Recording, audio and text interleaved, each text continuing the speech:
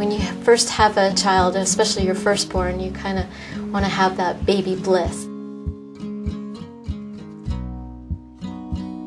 I remember when Callie would wake up in the night and I would go into her room and she'd be crying like any baby does, and I would pick her up, and I remember sometimes being very challenged to sing to her because I was going through all of these emotions that, well, she can't hear me anyway, so what's the point? And I just remember that sense of loss of how am I gonna make this baby feel love when she can't hear me.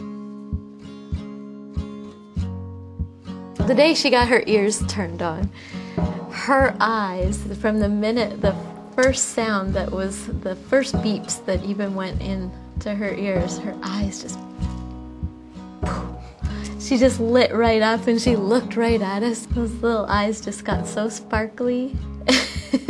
I saw a video that when we first got them turned on, and we had all these toys and stuff, and I was pushing a whole bunch of like toys and it was so loud and stuff, and yeah. I remember my husband and I looked at each other and I think we just kind of knew that it was probably the same scenario as well for Lexie. We knew without a doubt, as soon as her hearing loss progressed to the point of being a cochlear implant candidate, 100% for sure she was getting a cochlear implant. I mean, we all face those fears of putting your baby through surgery and all of those kind of things, and it was emotional. It was tough for us to go through. And from that first moment, it was confirmed that they could hear us, and it was just such a joyful feeling, and we knew we had done the right thing.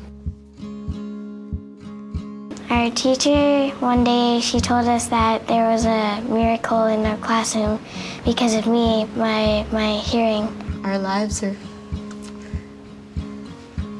completely changed. They wouldn't, it just wouldn't be the same. They couldn't hear us, so sorry. They're gonna be embarrassed.